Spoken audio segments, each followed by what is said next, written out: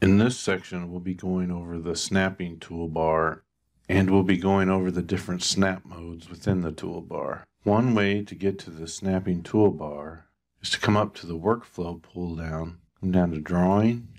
Under the drawing aids, here you have a section for your snap tools.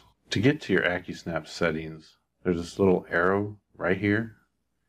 If you just click on it, it will open the settings dialog box. Here under general, probably you won't have to mess with any of these, but if you want to enable or disable your AccuSnap, you can do it here. There are some other options under here you can take a look at if you want to. Under elements, if you wanted to turn snapping on and off for certain elements, you could do that here. And under field, there's just some settings for the sensitivity and kind of the snap tolerance. You probably won't have to mess with any of these, but this is where you would get to the settings. I'm going to close that. You could select your snapping from here if you want to. I'm going to go ahead and turn on the snapping toolbar. It's in this last row, the second icon down.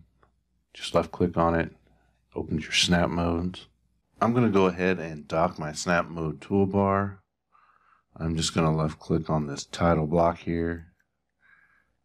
You can see you can move it around. I'm going to drag it down to the bottom of my screen and dock it down here. Of course, if you want to turn your AccuSnapping on or off, it's this first icon here. It's the X. If you left click on it, you can turn it off. Left click on it again, turns it on. It'll be highlighted blue if it's turned on. And you should be ready to start snapping. One other way to get to your snapping tools is down here on this bottom bar right here. If you left click on that, it should also bring up your snap tools. During the next set of videos though, we'll just be using the snap toolbar I opened up down here at the bottom. Just remember when using snaps, the snap tool cannot be used by itself. It has to be used in conjunction with another tool, maybe like your place element tools, your move tools, or your modify tools.